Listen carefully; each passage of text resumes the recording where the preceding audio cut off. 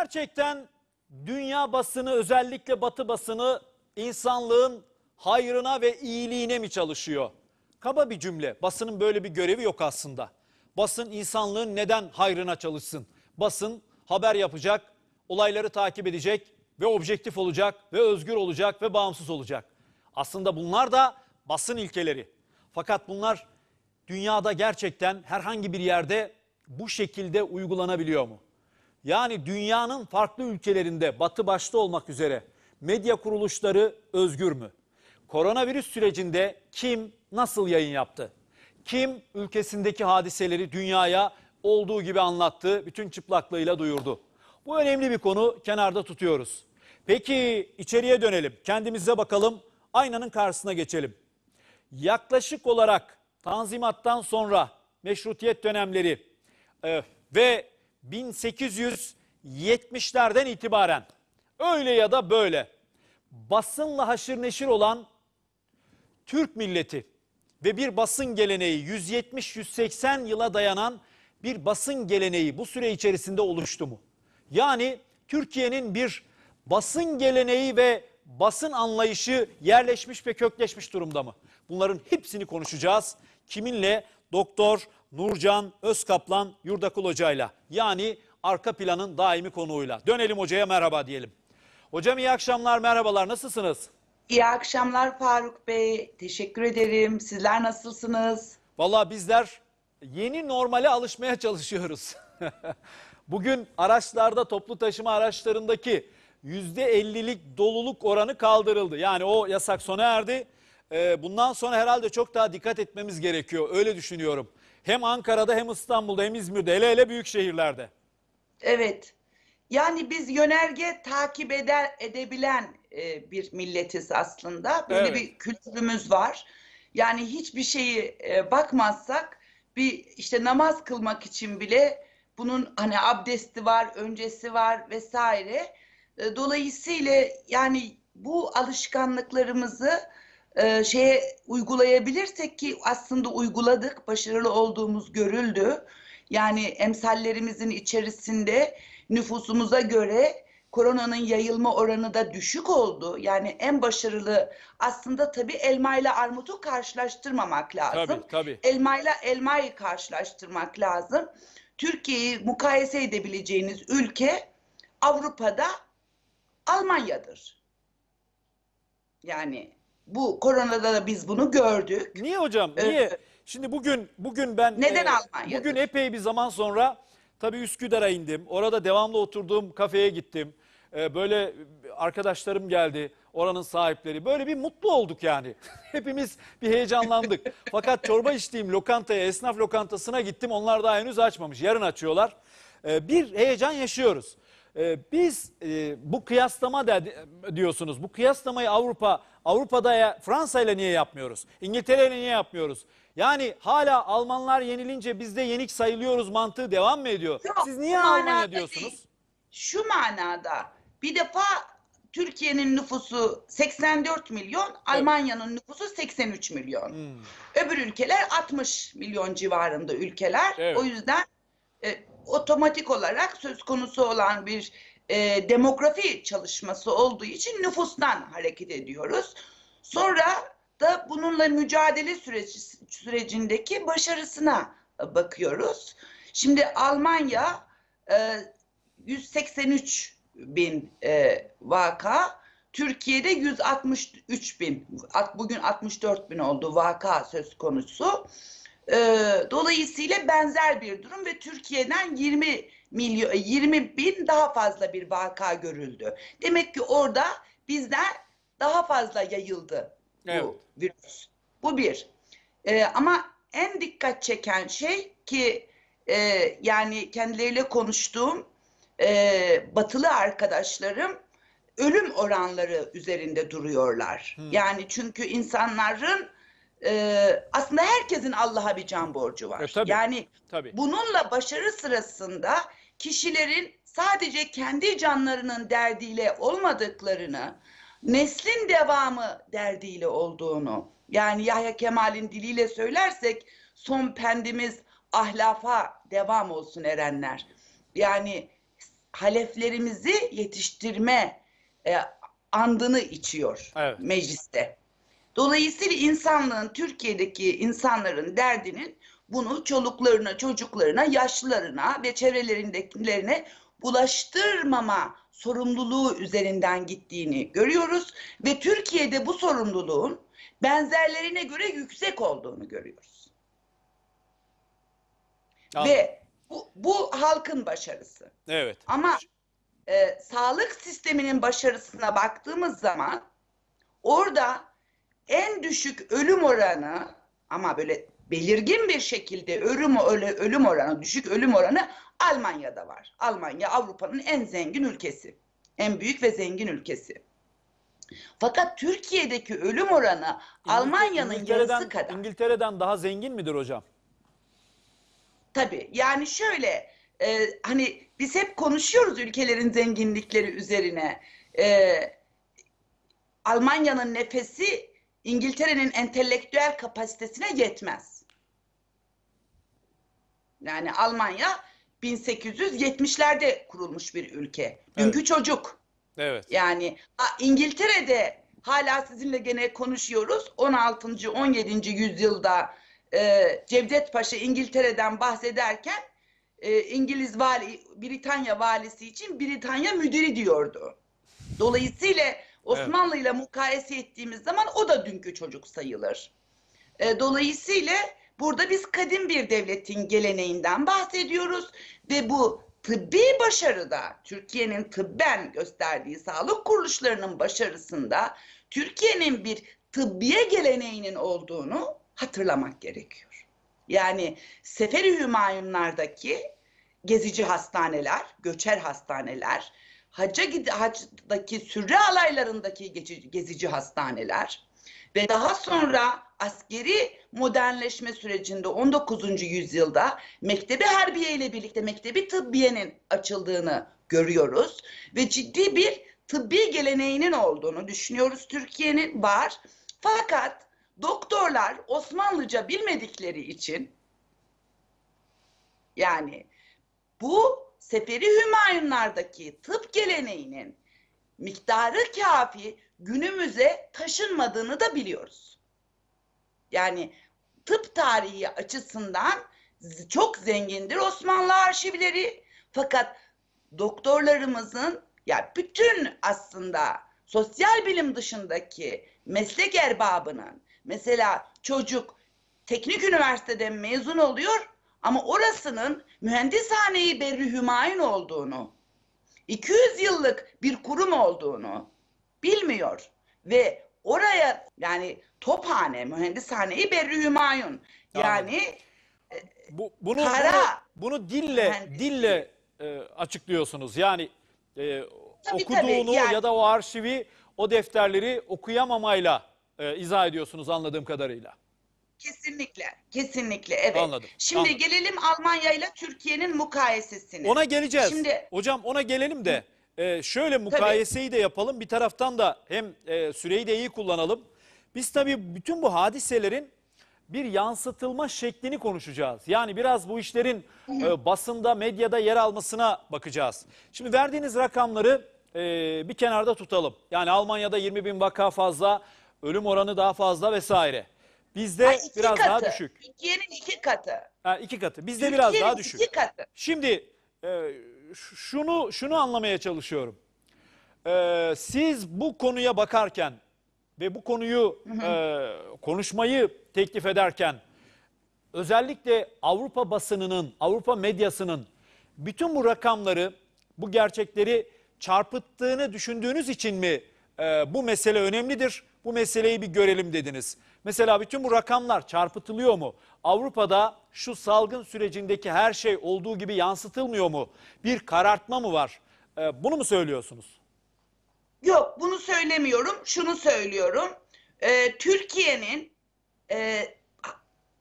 koronayla mücadele stratejisinde hekimlerinin ve hastanelerinin gösterdiği başarıyı, Batı'nın görmezden geldiğini ve bu başarıdan, uygulanan bu stratejiden istifade etmek gibi bir dertlerinin de olmadığını, yani candan daha kıymetli ne var değil mi? Yani mal canın yongası. Evet, evet. Noktasında bu başarıyı kararttıklarını, bunu hiç zikretmediklerini görüyoruz.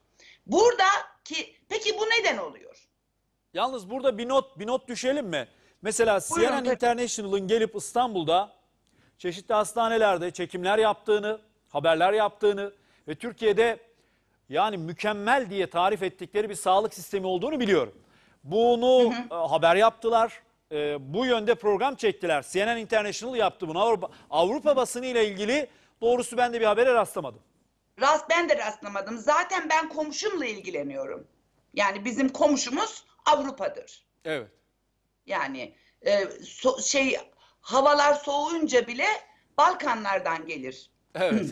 Soğuk hava. Dolayısıyla ben komşumun davranışıyla ilgileniyorum ve komşumuzun bu davranışını, yani Avrupa basınının bir sistematiğinin, bir mekanizmasının olduğunu ve işleyiş biçimini, bunun modern Türkiye'nin anlayamadığını, fakat Osmanlı'nın bunu çok iyi anladığını, hani bunun klavyesini kullanmasını bildiğini, fakat modern Türkiye'nin bu klavyeye hakim olmadığını söylemek istiyorum. Şimdi bu klavyenin kuralları var, Evet. bu mekanizmanın. Bunun tek kuralı var, para. Yani ilgili parayı verirseniz, kim olursanız olun, ilgili haberi yayınlarsınız. Bunun teknik bir ismi var.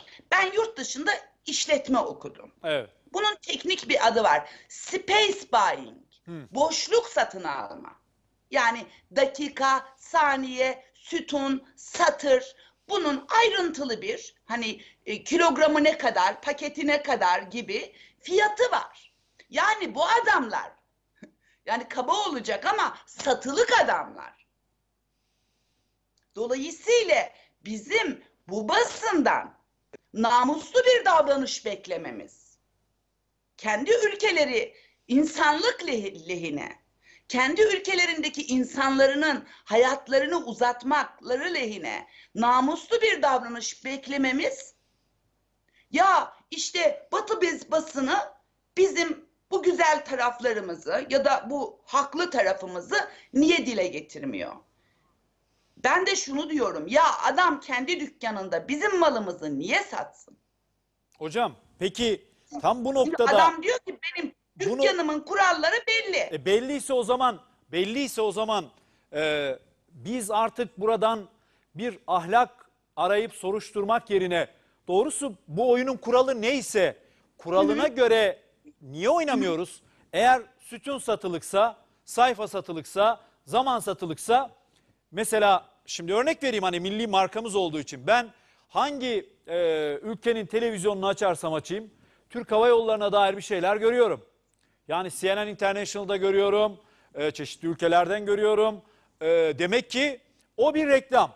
Peki bu tarafta da ülke reklamı olarak bir şey yapmak istiyorsan, yaptığınız şeyi anlatmak istiyorsanız o zaman oyunun kuralı nedir? Satın almak. O zaman satın alacaksınız. Biz niye böyle davranmıyoruz da illa bir sorgulamaya gidiyoruz? Güzel, çok güzel, harikulade bir soru. Çünkü şöyle, anlayış farkı var. Mesela İngilizce'de Evet. fox, tilki demek. Evet. İngiliz dilinde birisine tilki dediğiniz zaman iltifat edersiniz. Bu bir iltifattır. Uyanıklık alameti midir yani böyle? Tilkilik, uyanıklık, kandırmak. Evet. Yani bunlar makbul davranışlardır. Evet. Kandırmak. Yani şövalyelik ruhunu, asaletini Don Quixote'dan beri göremiyoruz. Geçiniz Fransız ihtilalini. Yani Cervantes bunun bittiğini yazdı. Göremiyoruz. Dolayısıyla liberalizmin ağır kuralları, zalimce kuralları ve yani şimdi kendi şairleriyle, kendi düşünürle, mesela jurnalizm dediğimiz, gazetecilik dediğimiz, ki o zaman enstrüman bu, yani bu cam yok, camdan konuşmak vesaire yok. Gazete ve dergiler kamuoyunu yönlendiriyor, belirliyor. Baudelaire Baudelaire'den geldi. Charles-Pierre Baudelaire 19. yüzyıl Fransız şairi. Şöyle dedi: çağımızda namuslu bir el tiksinmeden gazeteye nasıl dokunur anlayamıyorum dedi. Bizim Nazım Hikmet İtalya'nın Habeşistan'ı işgali sırasında ki Yani İtalyan Somali'yi, basını, Etiyopya'yı. evet, Evet. İtalyan basınını şöyle değerlendirdi: İnsanları sözle besliyorlar, domuzları patatesle dedi. Çünkü açlık var. Bizim İsmet Özel çok marjinal şairlerimizden gidiyorum. Yani marjinalden kastım kalemini kimsenin kıramadığı adamlardan Çok güzel, bahsediyorum. süper. Evet, evet. Şöyle dedi: gazeteler tutuklamış dünya kelimesini. O dünyadan öc almanın vakti gelmiş demektir. Dolayısıyla bizim ehli kalemden, Avrupa ehli kaleminden, hatta ben Türkiye ehli kaleminden de düşünüyorum, insanlığın iyiliği için cesur bir çıkış göremiyoruz. Yani marjinal durumlar muhakkak vardır. Ama ana akımda bunu göremiyoruz. Yani başarısını Sebebi nedir sizce? Bunu göremiyorsunuz. Neye bağlıyorsunuz bu gidişatı? Şöyle, yani bunun muhtelif sebepleri var ama esas olarak eli kalem tutan adamın, yani kalemini kırmanın zor olduğu adamın, değil mi? Sokrat baldıran zehiri içti. Evet.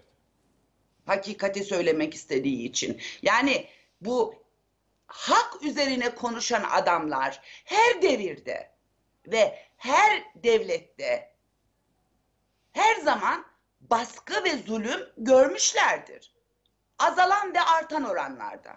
Yani işte bizim sonuçta dünyaya demokrasi götüreceğini söyleyen Amerika Birleşik Devletleri'nin bugün Floyd cinayeti karşısında ortaya çıkan gösterilere karşı nasıl gaddarca ve vahşice bastırdığını görüyoruz.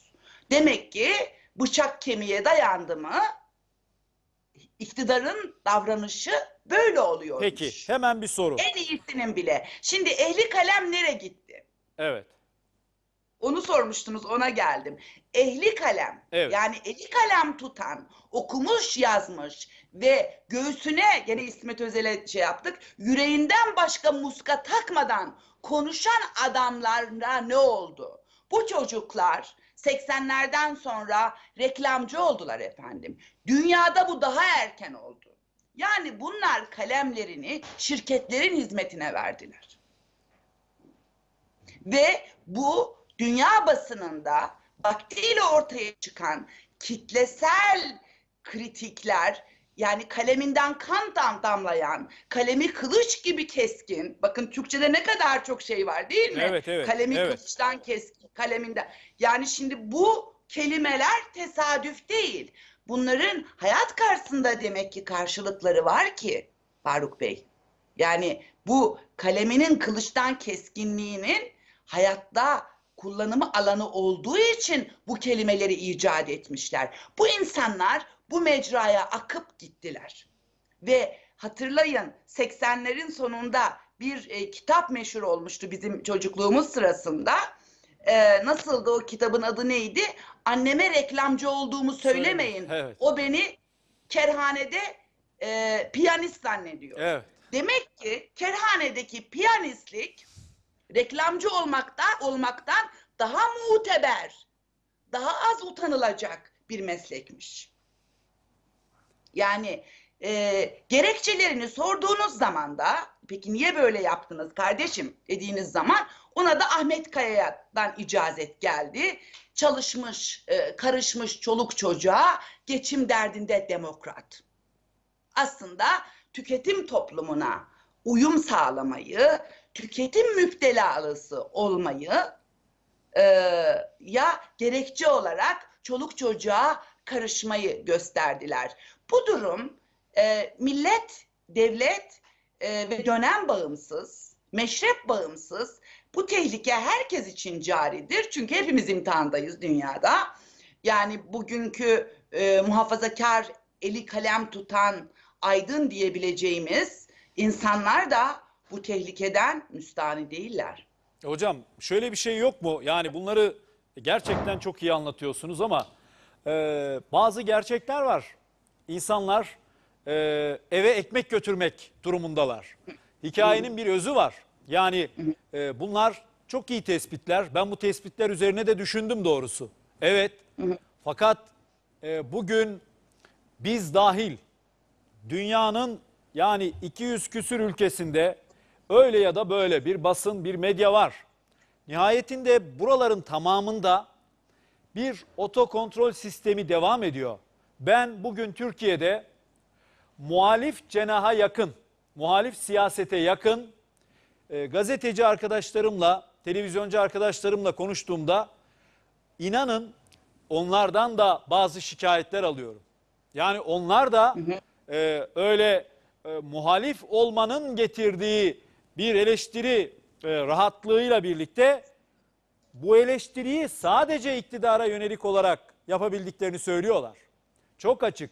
Yani bu sadece iktidara, hükümete yakın düşünen insanların ya da farklı ülkelere de... Bu herkes için geçerli. Tabii farklı ülkelere de kastederek söylüyorum. Yani sadece buranın sorunu değil. Bu genel bir sorun. Ama şunu merak ediyorum. Mesela şimdi Amerika Birleşik Devletleri'nde olaylar var, hadiseler var. Siz Batı'yı çok ciddi eleştiren bir aydınsınız. Peki aldık kabul ettik. Amerika Birleşik Devletleri'nde epey ciddi hadiseler var. Amerikan basını bunu ne kadar veriyor? Amerikan televizyonları bunu ne kadar yansıtıyor? Bir de şu var. Biz bu olayları nasıl veriyoruz mesela? Amerika'yı nasıl veriyoruz? Geri dönelim. 5-6 yıl, 7 yıl önce Gezi olaylarını biz nasıl verdik? Amerikan basını, Amerikan medyası, televizyonları bunu nasıl inanılmaz abartarak verdi? Bu sanki biraz devletlerin birbirinden öc alması, açıklarını kovalaması, yani medya ve basın biraz böyle siperde bekleyen ve her an ateşlenmeye hazır bir silah gibi kullanılıyor diye düşünüyorum. Yanılıyor muyum? Buyurun. Uzattım, kusura bakmayın. Estağfurullah. Yani siz ehli kalem bir insansınız. Estağfurullah. Eli kalem tutan bir insansınız. Bir defa şunu ekleyeyim. Yani bir anlayış değişikliğinin dünyada gerçekleştiği muhakkak. Ne dedi Kul Nesimi? Rızkımı veren hüdadır, hünkâra mihnet eylemem dedi. Yani şimdi bu bir anlayış meselesidir. Doğru. Bu bizde aslında bu kritik eleştiri geleneğinin de ne kadar eskiye kadar gittiğini, ne kadar kadim olduğunu gösteriyor. Tabii. Bir defa ya işte sonuçta bunun enstrümanları değişiyor. İşte eskiden bizde bu hiciv şiirleri var. Efkar-ı umumiye diye bir kavram var. Yani umumun ne düşündüğü. Şimdi padişahlık sistemi astık kestik öyle bir şey yok. Derdi olmasa Baki Kanunu için Mersiye yazmazdı. Tabii. Efkar-ı umumiye diye bir kavram olmazdı. Nefi boynunu vermezdi. Cevdet Ziya Paşa Ali Paşa'nın aleyhine zafernameyi yazmazdı. Ne dedi Ali Paşa için Ziya Paşa? Ziya Paşa'nın kalemi kılıçtan keskin, ucundan zehir damlıyor, adam öldürüyor. Yani şöyle dedi mesela Girit meselesindeki Ali Paşa Girit'te elinden geleni yapmıştır. Aldı köprülü, virdi giridi kapıcı dedi. Yani Ali Paşa kapıcının oğlu ya adam sadrazam. Yani bunun bir mahsuru da yok ama yani o kadar keskin bir kalem ki ve Ali Paşa'nın mahvına sebeptir Ziya Paşa'nın kalemi. Hoş sonradan gitti mezarının başında nedamet getirdi ağladı. Onun da şiirini yazdı. O ayrı bir şey. Hakeza bizde böyle şeyler çoktur bilirsiniz. Filozof Rıza Tevfik mesela Abdülhamit'in aleyhine ne kadar şiirler yazdı. Sonra çok enteresandır. Çok enteresandır. Ölümünde ölüm döşeğinde Rıza Tevfik hastanede ve yargılanıyor Abdülhamit savunması yaptığı için. Kısa kürek Necip Fazıl yargılanıyor. 2 tane memur gitti hastaneye ve filozof Rıza Tevfik şahitlik yaptı. Necip Fazıl öyle kurtuldu. Yani mesela hakeza Neyzen Tevfik, bakınız Neyzen Tevfik, o da kalemin ucundan kan damlar, biraz kirli bir kalemi vardır, müstehcen bir kalemi vardır, mecnun bir insandır. Fakat en yakın dostu kimdir Neyzen Tevfik'in? Burada söyleyelim, Mehmet Akif Ersoy'dur. Evet. Mübarek Mısır'da sürgündeyken Neyzen Tevfik karayoluyla kaç ayda gidiliyor o devirde? O çöller geçiliyor. Onu gemiyle de gidebilir ama ucuz karayoluyla gidiyor. Onu ziyarete giderdi ve orada şöyle yazdı günlüğüne Neyzen Tevfik. Ben dedi rakımı içerken dedi o Kur'an tercümesine devam ederdi. Öyle bir çalışırdı ki, çünkü ondan başka daha da ehli kalem adam yoktu. O yapmayacaktı da kim yapacaktı dedi. Şimdi bugün, çünkü onlar Osmanlı tebaası. Onların birbirleriyle ilgili kanaatleri, hoşgörüleri bambaşka. Yani bunlar başka tip adamlar ve Mehmet Akif'in memleket hasretini Neyzen Tevfik'in bu ziyaretlerinin ne kadar azalttığını da biliyoruz. Bunlar tuhaf adamlar ve bizim kültürümüzde bu eleştirinin karşılığı var. Bazen canlarına mal olur, bazen de onları büyük şöhretler yaparlar. Fakat biz aynı refleksi bugün Batı basınından bekleyemeyiz, çünkü o mekanize olmuş bir basındır. Yani onun kuralları var, kuralı da para. Sultan Abdülhamit çok ciddi gazetecilere para yağdırdı. Ülkesi lehine yazı çıkarmak için. O dönem bizim sefiri kebir Londra. Avrupa'daki gazetecilere mi kaynak aktardı Abdülhamit? Evet, ciddi yanına çekti. Ciddi kaynak aktardı ve Faruk Bey mesela Musuruz Paşa'nın mektupları var Abdülhamit'e. Musuruz Paşa da Rum, biliyorsunuz. Atina'da suikast düzenlediler kendisine. Sen ne biçim Rumsun? Hala Osmanlı'nın büyükelçiliğini yapıyorsun diye. Oradan canını zor kurtardı. Ve 30 küsür yıllık Musuruz Paşa ve ondan sonra evladının Londra sefiri kebirliği, büyükelçiliği söz konusudur. Abdülhamit'in hizmetinde olan isimler bunlar. Yani şimdi düşünebiliyor musunuz efendim, Yunanistan'ın Londra büyükelçisinin oradaki bir Türk olduğunu? Yani hülasa bizim küçük cumhuriyet aklımız büyük bir imparatorluğun insanını ve devlet adamlarının muazzam ufkunu anlamaya yetmiyor. Ama bunu gene anlayabilecek bir insan vardır, bir ülkenin insanı vardır. O da gene biziz ve ben bu milletin çocuklarının, ben üniversitede hocayım, görüyorum, bu işi başaracağına inanıyorum ben. O kadar olağanüstü bir ilgi var ki geçmişi anlamaya yönelik Faruk Bey. Yani bu bizim programlara olan ilgiden de bunu zaten anlayabiliyoruz. Evet efendim. Yani burada hocam tabii çok enteresan, önemli yerlere girdiniz. Önemli isimlerden, çok önemli isimlerden, çok önemli diyaloglardan örnekler koydunuz önümüze. O zaman bunu salt bir gazetecilik ya da basın kültürü olarak değil de bir aydın aklı, aydın yönelmesi ya da aydın ne diyelim tercihi. Vicdanı. Tabii yani buradan bakarak herhalde bir yere oturtabiliriz. Bugün Türkiye'de köşe yazarlığıyla tabii basın mensubu olmak karıştırılıyor. Yani köşe yazmak, bir fikri ortaya koymak, bir aydınlık alameti, son derece üst düzey bir entelektüel olmak anlamına geliyor. Evet. Yani arkadaşlarımız alınmasın ama Türk basınında bütün köşe yazarlarını toplayalım. Bütün genel yayın yönetmenlerini toplayalım. Ahmet Mithat Efendi'nin çeyreği etmezler. Yani hepsini toplayalım. Ahmet Mithat Efendi'nin çeyreği kadar bir entelektüel birikime, bir derinliğe sahip değiller. Yani ortada ve görüyoruz.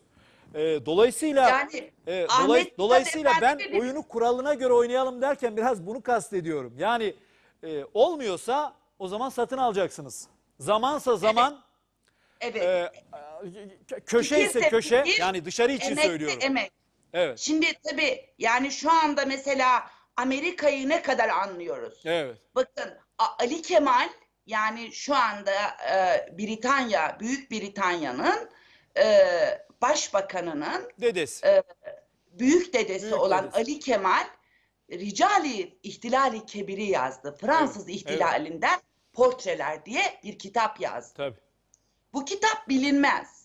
O kadar ki mesela bu kitap Şerif Mardin Jön Türkler'de Ali Kemal'i bir portre olarak değerlendirdi ama bu kitabını bilmiyordu. Hı hı. Çünkü bu kitap Latinize edilmemişti. Hı hı. Şimdi edildi mi bilmiyorum. Hı hı. Ali Kemal'den çok sonra Stefan Zweig bir Avusturya aydını Hı hı.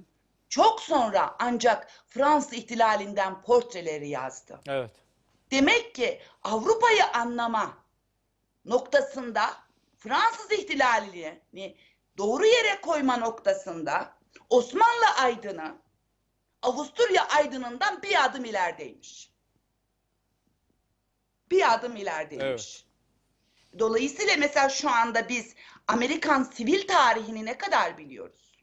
Geçenlerde bir programımızda konuşmuştuk. Henry James'in Bostonlular diye bir kitabı henüz ki Amerikan sivil kadın hareketini anlatıyor. Evet. Ve Zenci hareketini anlatıyor. Evet. Ve Güney-Kuzey Savaşı'nı anlatıyor. Köleliğin kalkma. Daha Türkçe'ye tercüme edilmiş değil efendim. Vallahi hocam burada yani Amerikan halklarının tarihi, Howard Zinn'in böyle bir çalışması var. Sevinç Sayar Hoca bunu Türkçe'ye çevirmişti. Ben kendisiyle konuşmuştum.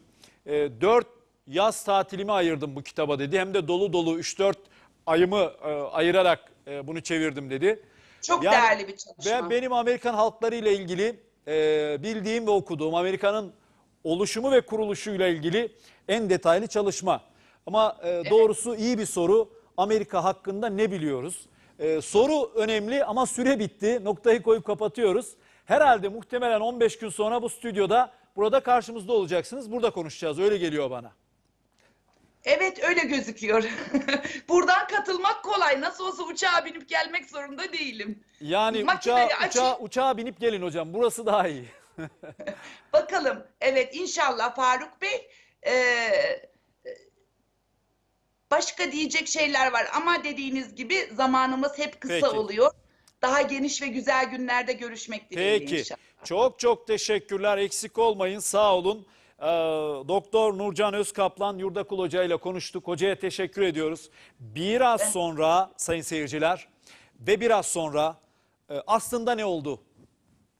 Başlayacak. Hasan Öztürk konuklarına gündeme dair aslında her meselenin arkasında ne oldu sorusunu soracak. Ve onların yorumlarıyla Ülke TV Türkiye gündemini tutmaya devam edecek. Biz yarın akşam saatler 20'yi gösterdiğinde haber servisinde yine birlikte olacağız. İyi geceler, mutlu geceler Türkiye.